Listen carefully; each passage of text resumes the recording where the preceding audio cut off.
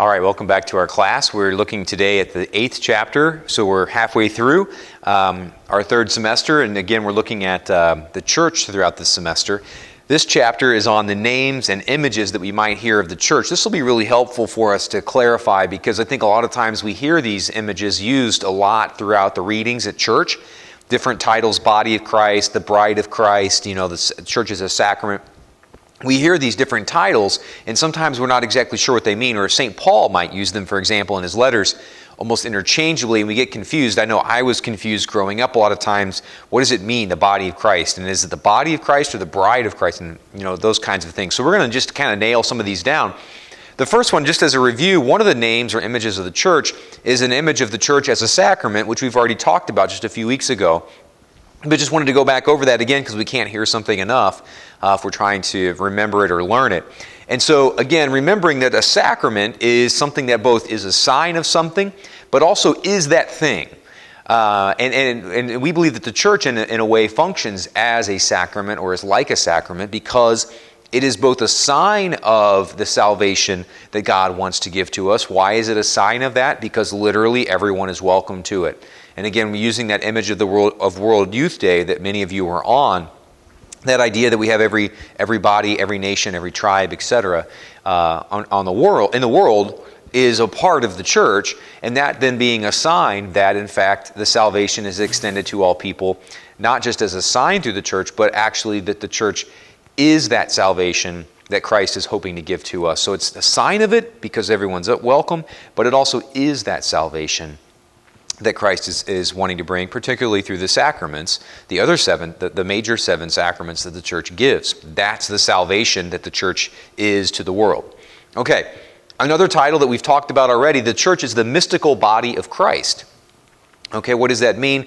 Again, remembering that we hear when we talk about the church as the body of Christ, it's in relation to the fact that all the different parts of the body are sort of work under or, sort of take their cue from the head. And so Christ is described by St. Paul in the Scriptures as being the head of the body, but that we make up the body. So we all function together in some ways as one. And some of us, we all have, as again we were looking at a few weeks ago, we all have different roles to play, different parts of the body. We all have different gifts. And some, sometimes I think we may lament the fact that, some people get more credit or some people get more public, accolades, or some people just have a bit more gifts than I do, or the gifts that I want I don't have, but that person has them in the body of Christ. It's realizing that every body literally has a part to play in the body of Christ. Everyone belongs, and everyone's role is equally important in the eyes of God. It might not be equally important in the eyes of the public, but the poor person, who's working in the third world somewhere, their role has the same, in the body of Christ, has the same dignity as Pope Francis. Every role has, God loves and sees all of us having equal dignity. So we all have different parts to play, but we should never get upset that our part isn't bigger, basically is kind of the takeaway from that. But again, one of the titles or images of the church or names of the church is that it's the body of Christ, the mystical body of Christ. Now, we also have a different title, again, for the church, which is similar, it seems similar, but it actually can cause confusion. The church is the bride of Christ as well. Sometimes the scriptures refer to the church in that way. We have always used feminine language for the church, all the way going back to the very beginning, referred to as the church as her or she. We refer to the church that way. Why? Because that idea that the church is married to Christ, that Christ is the husband, and that the church functions as the bride. We all are the body of Christ, or the bride of Christ in that way. So, if we're thinking of everything, in some sense, we are all united with Christ. So there's, in one image of the church, we are all one. Christ, us, everybody else, we all fit together as one. The difference there is a different image, is one where there are two bodies, where there's Christ's body, and then there's all of us that make up the church, and we all appear to Christ as the bride. We are the bride of Christ. So We use that all the time, where we use different metaphors to explain the same thing. And those metaphors are not exactly the same, or they may not even be totally compatible as metaphors, right? So, I mean, you can't really have everybody be one body and then also have Christ be the bride and us. But again, we're not. There are different ways of explaining the reality that's present in us. And so, again, when we're thinking of everything as one body, we should think that that has truth to it. And of course, we are all one body with Christ as our head. But then also we are two bodies. That is another way of understanding our relationship to Christ, that you and I and everyone else in the world make up the church. We are the bride, and Christ is the bridegroom, the groom who is married to us. And so in that way, but either way, there's unity there, because what are a bride and groom that are married? What happens with a bride and groom? What are they asked to do? They're asked to become one body, and they're asked to become one. That's what the sacrament of marriage does. So even though in that two-body image where Christ and the church are married to one another, even that then is supposed to, in a sense, be a one-body image.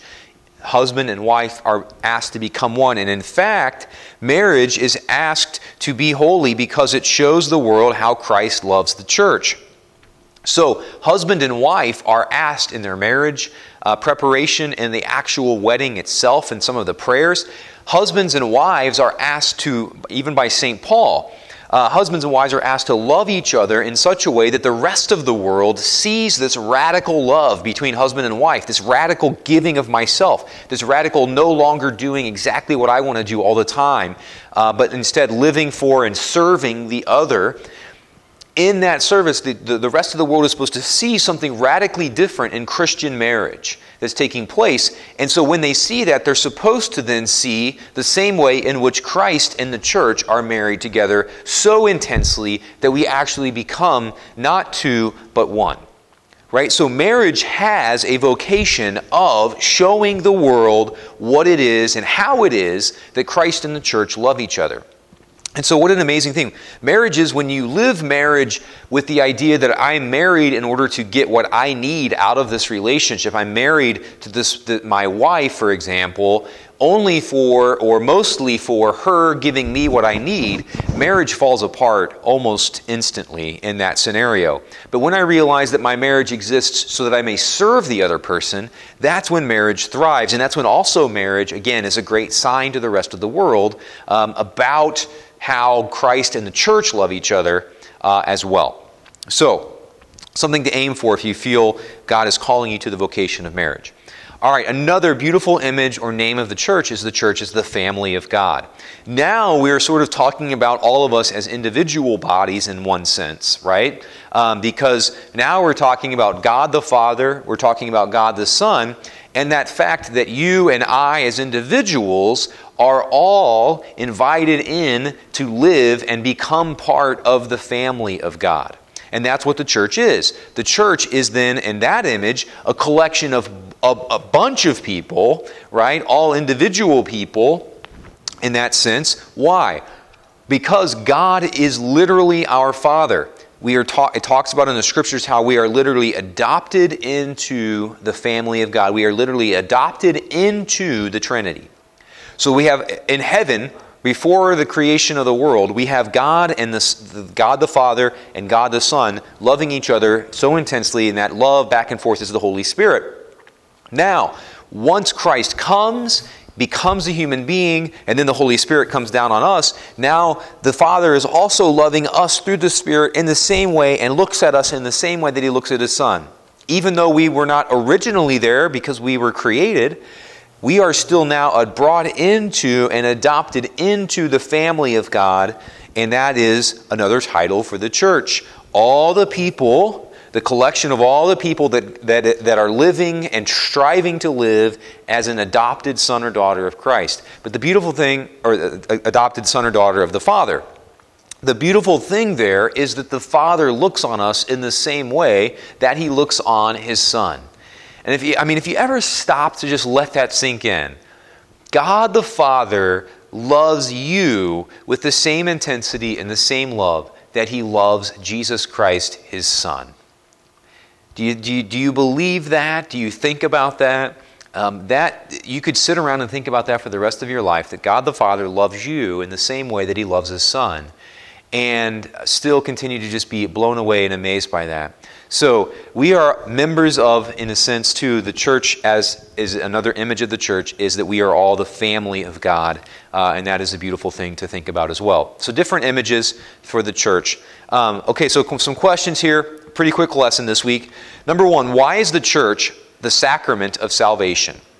So kind of a review question there, but again, another title or image of the church. Why is the church described sometimes as the sacrament of salvation? Number two, what does it mean to say that the church is the body of Christ? Number three, what does it mean to say that the church is the bride of Christ? And number four, what does it mean to say that the church is the family of God? Okay, so those four images, just explain those a little bit to us, and we'll call it a day. I hope that you have a great week. And again, as always, know that I'm praying for you. Call if I can ever help with anything. God bless.